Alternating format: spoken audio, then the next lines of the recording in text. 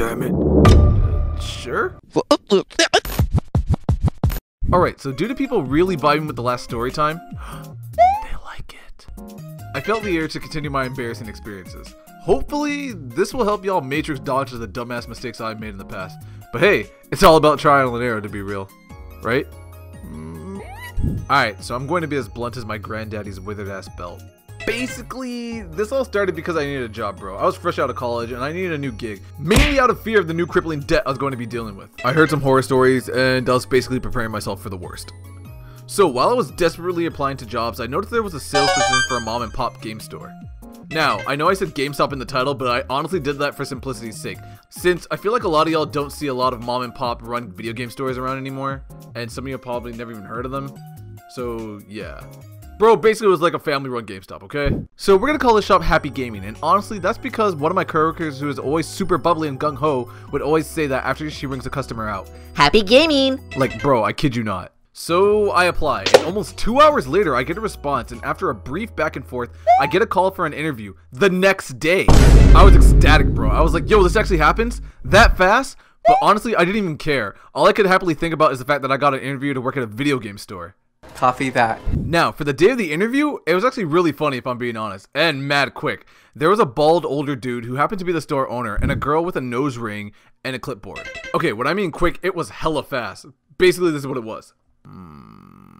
You do drugs? No. Any trouble with the law? No. Are you a dessert lover?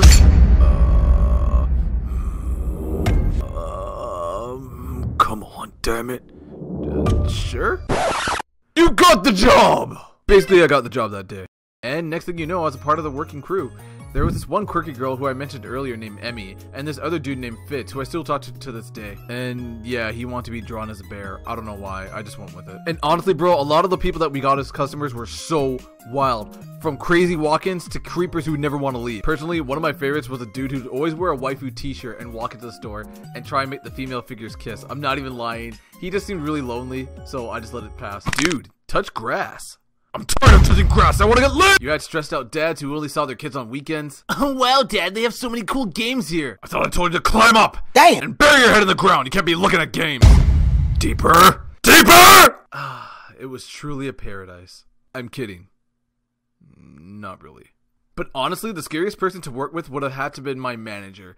And for the sake of this story, we're just gonna call her Beanika. This chick was straight up ruthless. She would take no L's from anybody, customer or employee. Like one time Fitz forgot to clock out for lunch, and when he came back, she literally had this man's stuff out on a clearance rack. It was wild, and he legit had to buy back his own shit by going above and beyond and being an amazing employee. But that was nothing compared to how she treated this one customer. And it was a kid and his mom. I'll never forget it. So this one kid wanted to pick up a pre-order with his mom, and it was a rated M for mature title. Hi, how can I help you? Hi, we're here to pick up a game. Sure, which one did you have in mind? What was it called again? Oh, that's right. Bikini Barbarian Extreme? Oh, yeah, okay. One sec. Hey. Oh, Beanika. What's up? Say, Lenny, did you tell them about the rating of this game? Oh, I was actually just about to... It's okay. I'll take it from here. Sure. Okay, so, ma'am... Were you aware that this game is rated M for mature audiences? Yeah, he mentioned that was just because of the violence in some minor scenes. Oh yeah, minor scenes. Those can be awful. Not to mention the intense amount of blood and gore throughout the entire game. What? Yeah, I'm talking blood and gore everywhere. In fact, it's so bad that this game almost got an AO rating. That's adults only. Wait, what? Not to mention, ma'am, this is Bikini Barbarian, so there's a crap ton of nudity, titties bouncing everywhere, even some casual sex minigames. But hey, I'm sure that a real slugger like yourself probably wants the Bikini Barbarian X limited edition. It comes with a very own Bikini Barbarian collectible figure. So, what are you waiting for? Go ahead, you little pervert. Enjoy your damn sex murder simulator. So, ma'am, will that be cash or card? Cash or card? Ma'am, cash or card? After the mom's disgust, she just proceeded to burn down the entire store. The insurance department never found the bodies. And no, I'm kidding, bro. Here's what really happened. The game was actually Fable 3.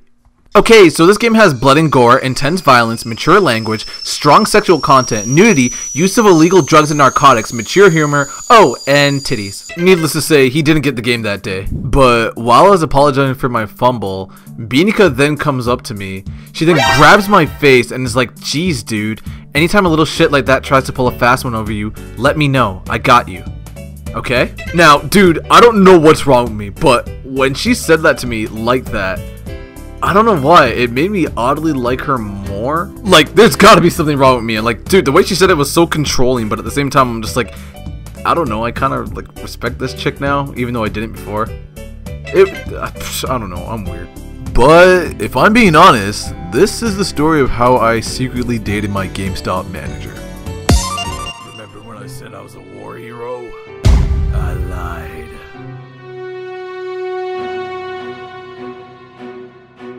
Bro, I hate closing shifts. For real, you have to be a special kind of disturbed to be like, oh yeah, I don't mind closing up. Stop the cap, yes you do! Bruh. You think it'll get easier with time. Ha! No!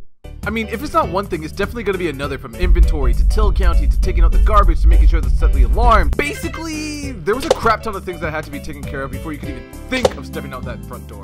And guess who was always getting stuck with closing shifts? Even when I said I preferred mornings or afternoons. Was it the bear?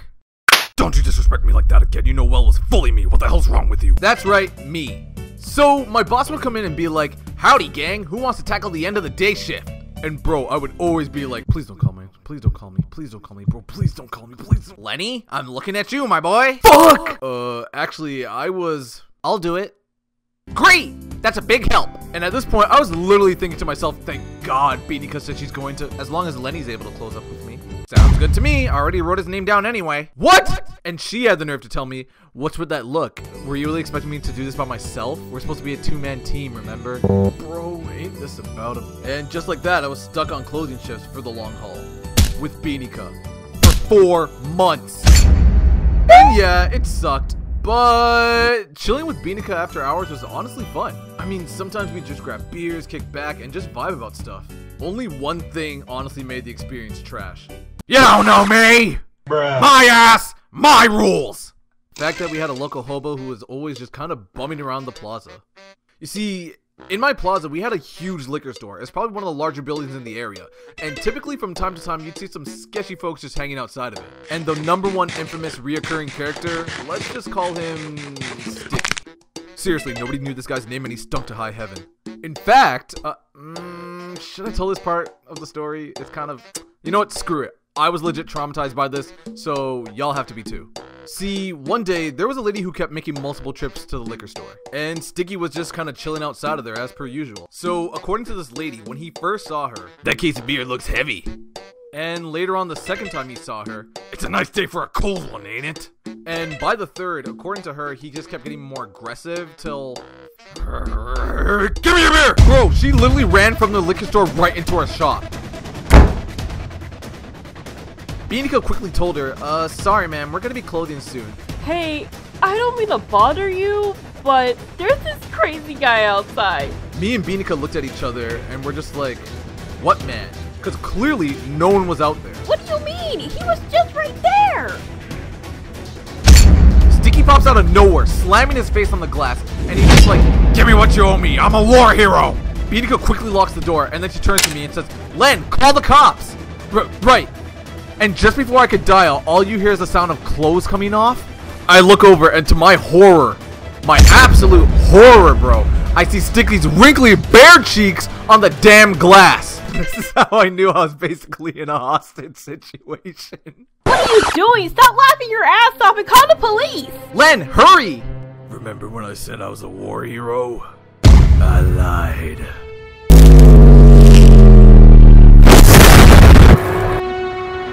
What followed after that, the owner himself had to come by and clean up.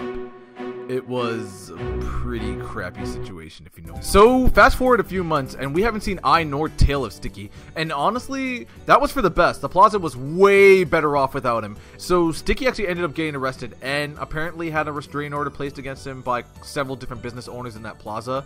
My boss filed a police report as well. It was a whole type of pain in the ass kind of thing. she asked if I was okay, and I said yeah. She said, "That's good. I'm glad that you are." She then asked me if I want to go back to her place for a bit. And bro, do you know what I said? Okay. Yo, just come back tomorrow, for real. And this guy explodes! And then he punches a hole through the glass! You know, as someone who's worked in retail, more specifically a video game retail store, you'd think it'd actually be super fun. Ha! No! That was literally one of the most stressful jobs I've had in my life. Next to dealing with Karens, angry dads who clearly didn't want to be there, and a bunch of 12-year-olds who would always leave the game kiosk disgusting and super sticky. Nothing was worse than last-minute shoppers. Okay, now hear me out. We would often get people trying to come in around 10, 5, even 3 minutes before we were about to close the store. Now, not all were bad. Some dudes would actually come in and are like, "Listen man, I know you're about to close, but I just need to buy this copy of 2K. And this sexy Zelda poster." Say no more, fam. I got you. Oh, thanks, man. For real though, shout out to y'all because you already know what you wanted the minute you came in. And you still managed to dip out of there before closing time. But this story, I'm not gonna lie, it takes the cake. So, one time, Bienica, Emergen, and myself, we were getting ready to close up for the day. The doors were locked, the registers were closed, Bienica was in the back already counting the money, so me and Emergen were just in the front cleaning up. You know, after a shitstorm of kids from hockey practice come in with their parents right before we're closing. Bro, I swear to you, it looked like a wrecking ball went through there. So me and Emergen are cleaning as fast as we can because basically it's been a really long shift and we're just trying to get out of here. When suddenly we hear a loud thud at the door. Not even gonna lie, it scared the crap out of both of us. There was just this dude banging on the door and Emergen's like, "What should we do? There's a guy here." So I turn to her and I'm like, "Just tell him we're closed." So she's like, Sorry sir, we're closed for the night." Duh, what? Come on, I just need a new controller. I'll be less than 30 seconds. So I go over there, I'm like, "Yo bro, we already locked down the till and all the registers already closed." "Seriously?" "Yeah, you're gonna have to come back tomorrow if anything." Duh, this is ridiculous. Brother, I promise you, I only need a new controller and I'll be out of there. I get that, but we close at 9 and it's literally 9:07. You don't understand, I need it, it's how I de-stress. So out of nowhere, this guy literally starts getting aggravated. Like, bro, it's past 9 o'clock and we just want to go home. This is one of the craziest retail experiences I've ever had in my life, my guy. And you wanna know what's even crazier about it? He grabs the door handle, like I kid you not. It was literally one of the most bizarre situations I've ever been in. So at this point, I'm 100% done with this dude. I'm just like, "Yo, just come back tomorrow, for real." And this guy explodes! And then he punches a hole through the glass, literally scraping at us like a zombie from The Walking Dead. Emergen is screaming her head off, and the guy just looks at us and says, "You caused this." I'm kidding, like, none of that last part ever happened. He did push the door, mind you, and then just stormed off in anger. So I'm just standing there with the most puzzled look on my face thinking, what the hell just happened? And Bienica comes from the back, she's like, "What's all the yelling about?" And then you have Emergen over there looking terrified like she just witnessed a murder. Like, girl, we get one of those every other Tuesday, like, calm down. Like, literally I had to escort this girl to her car for the next week and a half. "No problem, ma'am. I'd be happy to take a look at that for you." And as I slowly opened the box,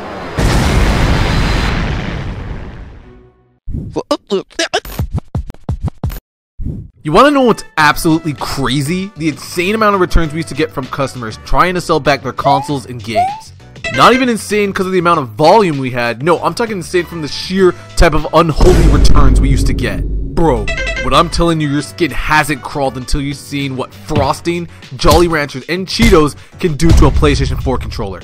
Some of them were so gross that we honestly had to say, "No, we can't take them, but we'd be happy to dispose of it for you." Or we'd be happy to dispose of that bastard child you have that thought it was okay to stick a Wiimote in a fireplace. I'm not even joking, that really did happen. And after working there for almost 3.5 years, I've pretty much seen it all. A PS2 with a broken disc tray, a GameCube with a broken disc tray, a PS3 with a chunk of it fucking missing, a Wii covered in oatmeal, Wiimotes covered in oatmeal. You get where I'm going with it. It was me. I just really like playing GoldenEye and eating oatmeal. But honestly, that's nothing. Let me tell you about the worst console return I've ever encountered. So this was during the time of November, which was just before Black Friday, which honestly, I also have crazy horror stories to share about. But back to this bizarre tale. So one day, me and my homie Jacob were just manning the shop, and it's a pretty slow Thursday afternoon. We probably had just like one guy playing in the game kiosk, and a couple of window shoppers, and the occasional annoying kid. So like I said, a pretty slow day. Then suddenly a woman comes in who I can only describe as a mom with a Coke bottle-like figure. Bro, she was low-key built like Dexter's mom, and I don't know why. She just came in slowly, made her way to the counter, and actively take trade-ins for cash. And I told her yeah. She then reaches into her purse and takes a massive brown box that was sticking out of her bag and places it on the counter. So she's like, yeah, my son finally moved out of the house, so we have some of his stuff, and I'm sure he no longer wants, so I'm selling it on his behalf. Bro, no longer want or no longer gonna have when you sell it without him knowing. Trust me, this isn't the first time a parent has come into the store with their kid's console or games and sold it for extra cash. So she asks as if it'd be possible to sell it as is, seeing as A, the original box was missing, B, the wires were missing, and C, she had no idea what type of quality it was in. So me being in my position, I had no choice but to assess the quality and see what condition it was in. So I tell her, no problem ma'am, I'd be happy to take a look at that for you. And as I slowly open up the box, she warns me that it may have a bit of an odor. And BAM! It was the most putrid stench I've ever smelled. I honestly felt like I was going to gag. My partner Jacob was like, "Dom, what the fuck?" And he got the hell out of there. "You got this, Len." Bro, it was disgusting. There was what could only be described as expired milk on the bottom of the box. Red and brown stains on it, like someone either threw up on it or some shit and tried to fix it but couldn't quite get the job done right. And the white color of the Xbox One S was turning brown, as if it was beyond repair. And to add insult to injury, the one flipping controller in that bitch was mashed up to hell. Like, this woman's got me fucked up, bro. I can't even lie. Like, nobody is taking this Xbox. The Lord himself wouldn't want this Xbox. So I was trying to seal back this box, knowing the ungodly odor has already wafted into the store, and it was gonna take what? Hella fans, 7 Dragon Balls, the Chaos Emeralds, and a Women of Prayer to ever get the store to smell half decent again. Thankfully, I got to close that shit up, gross smell and all. Excuse me, young man, you didn't answer my question. How much exactly can I get for this? Get the fuck! Yeah, bro, she didn't get any cash for that shit.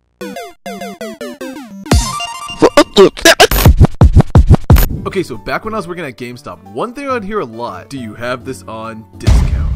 100% of the time is from parents, to be honest with you. Like, dealing with customers who always try to demand some sort of discount or try to get a game or something without paying tax. And I'm even talking like games that dropped like literally 2 days ago, fresh off the bakery. Yeah, they'd come into our store, asking if they can get it on clearance. Like one time I got this guy who went to our shop and he went straight to the new releases, came back to me and he's like, "Hey man, is there any way I can get this discounted?" No, it's a new release, so it's currently being charged at full price. What? Why? Because it's a new release? Ridiculous. Like, bro, what do you want me to do? I literally just work here and I just can't magically reduce the price of a new Zelda game that came out 2 days ago. And honestly, I'm starting to think the more I tried to explain it, the more they didn't want to hear it. Like, one time I also had a customer walked into our store and just started browsing through the shelves, just kind of generally looking around. After a few minutes, he approached me at the counter with a game in hand, that being Doom Eternal for the PS5, and immediately demanded a discount. He was like, dead ass, "Come on, I know you can go lower. It's been out for more than a year now." I took a deep breath because I already knew he was going to be one of those, bro. And I'm like, "I'm sorry, but that's the price. It's already been discounted and I can't offer any further discounts on an already discounted game." "What about that employee discount? Can't you just like, you know, like loan me yours for a bit?" Bro, I kid you not. He actually asked me to use an employee discount to further discount an already discounted game. Discount. So at this point, I'm 110% done with this customer. I'm just like, no. And now tell me why this dude starts getting heated at me for. And demands to speak to my manager. If only he knew the dark chaos that's walking into his life. And I'm just like, alright. And before you can even say nightmare, she was there. Hi there. About this game, yeah, after that we had no more problems. At that point, I couldn't even deal with it anymore, so I'm just like, okay, what do you want from me? Beg me. Oh, great heavens! Okay, so we're gonna just dive right in on this one. So y'all already know my GameStop manager, Mitika. The loud, mean, take no crap from anyone manager who secretly had a heart of gold. Yeah, she had a lot going on. Anyway, around this time, she always asked me to work the same shift as her, even if it was supposed to be my day off. Like, bro, why? Like, the last thing I wanted to have to do was come into that damn GameStop when it's supposed to be my day off. Just to have to cover someone else's shift because they give her an ick vibe. Girl, I'm about to ick you upside your damn head. Apparently, out of the other 5 employees, I was the one who annoyed her the least. Which is cool and all for her, but sometimes I just want to enjoy a day off. Like, bro, I was literally yearning for freedom. Like, I want to be able to go outside and actually say hi to living people. So, one day I'm chilling on my lunch break, and I get a message from my boy who says there's actually going to be a Stranger Things theme party going on downtown. This is back when the show was still poppin'. I said what I said. And his company giving And his company giving 3 free tickets. Bro, I don't care. I'm leaving that in. And I was 100% down to go. Only thing was, my manager, once again, scheduled me to be with her on that Friday night. And I'm going to keep it a buck with y'all. I did not want to go to that shift at all. Like, I already covered for 5 people that month alone. So I was already going to say no from the jump. So it's winding down towards the end of the day. And that meant it was time for the moment of truth. Beanica and Old Man Jameson, the owner of the store, were going over the schedule. And tell me why I see Beanica looking over that schedule over and over. Like, she triple-checked that thing. Yeah, girl, that's right. Look all you want. I already knew I had nothing to worry about. Why? Because I already went over her head and went straight to Jameson, showed him proof of how I was coming for people, and demanded that I got a day off. Which was game, set, bam! In your face, I win. Heart of the cards, L plus Rachel plus you fell off plus Junior Crispy Chicken W. My strategy had no flaws. I could smell the kids from Stranger Things now. I mean, bro, you know what I mean. I was able to skip work. But while I was still in the midst of my victory posing, Len, sorry to interrupt your awkward anime protagonist posing, but Beanica came up with a marvelous idea. I'm not even lying. That's how he sounded, and the voice makes me happy, so I'm keeping it like that. This lovely lady says she'll take all the scheduling dilemmas off my hands and do it for me. What? And since you two are such a dream team, I already know you'll be there to help her every step of the way. What? Cool effect. Well, I'm off to go smell mayonnaise now. Till tomorrow. Bye. But my plan, my strategy, were kind of sick, twisted. It takes a special kind of person to be this damn evil. She knew I had plans, yet she still tried to schedule me to work. So I said, no, we're settling this right now. So I marched my way up to her, and I'm like, yo, Beans, don't call me that. You already knew I had that Friday off. What's going on? Easy. I saw that Fitz was supposed to be scheduled, and I didn't want to work with him. She said that shit as naturally as she breathed. I'm not even lying to you. But you already knew I had plans. Yeah, and?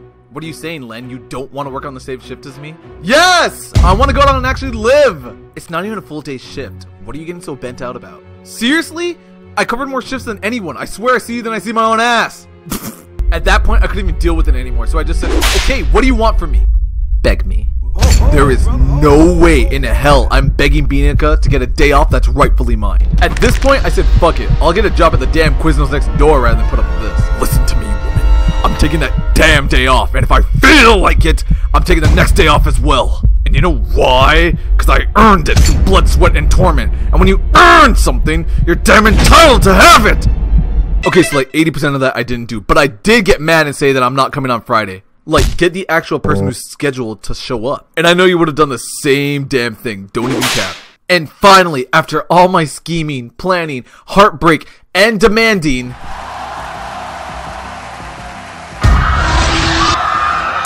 so she comes into the store, looks around, and makes a beeline to the front desk. And I just held my ground as the battle went underway.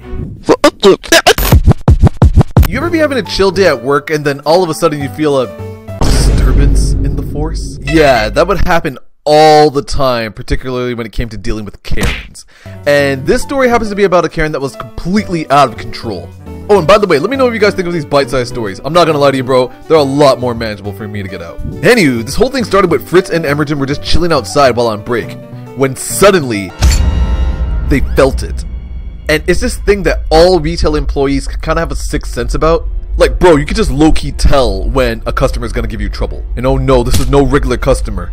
This was a level 3 Karen. Oh dear lord. Come along, Matthew.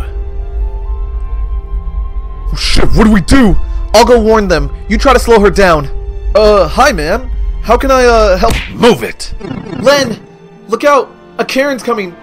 Hurry, get Beanica, she's our only hope. It's okay. I can handle her. No, dude, this is a level 3 Karen. Live, laugh, love, and all. Level 3? Bro, for those of you who don't know, level 1 is just annoying, who will just complain, put up a fight, and then let it go. Level 2 will be like, let me speak to your manager. You know, kind of just annoy you, but at the end of the day, they're gonna walk away. Level 3 is a whole different beast. And here's exactly what happened. So she comes into the store, looks around, and makes a beeline to the front desk. And I just held my ground as the battle went underway. Excuse me, young man. I need to speak to your manager. Now! Sure thing, man, but what seems to be the problem? This is absolutely ridiculous. And she takes out a game case from out of her purse and slams it onto the counter. I bought this game for my son the other day, and it's completely defective. It doesn't even work. I was legit trying to be the best employee I could possibly be. I'm sorry to hear that, ma'am. I opened up the case and started examining the disc all around. No one would do that but me. You people better fix this. My son was so upset that he couldn't play the game that I bought him with my hard-earned money. You wanna know something funny about this game? After looking it over, I noticed that it had some crazy scratches on the back of the disc. Bro, like it looked like a honey badger went to town on this thing. And now I know damn sure we did not sell it to her like that. But how do you explain that to an angry Karen who's practically foaming at the mouth? Oh, and for those wondering, the game was actually Uncharted 3. So I tried to tell her in the calmest way humanly possible. Ma'am, it seems that there are a series of scratches and blemishes on the back of the disc. Yeah, bro, she flipped out. What? This is beyond unacceptable. I demand to speak to your manager. And she showed that shit loud as hell. And honestly, at this point, I was 100% done with this customer. I just had to leave it to Beanica. It's okay, Lenny. I heard the whole thing. Bro, Beanica is a force to be reckoned with. If you don't believe me, check out the past videos. I'm not even joking. It was about to go down. Hello, ma'am. How can I help you? This Karen immediately blew up at Beanica, basically exaggerating how damaged and defective the game actually is. And bro, when I tell you she was screaming so loud the entire store could hear, the amount of patience Beanica has is beyond me at times. Shout out to her, for real. And after that gale storm of complaining, all Beanica calmly said was, I understand that, ma'am, but unfortunately, we can't exchange a damaged product for you. It's store policy. I'm sure you understand. Never before in my life had I wished I had a pair of earplugs. I'm not even lying. Bro, this Karen flipped out even harder. She was ranting so loud that everyone could hear it. I was literally dumbfounded, but Beanica was as calm as a river. And again, all she said was, ma'am, I'm sorry, but it's store policy, and I'm gonna have to ask you to relax. And you could tell this Karen was getting ready to blow up one more time. Then suddenly, Mom! Can we just get the game disrepaired? It's no big deal. What?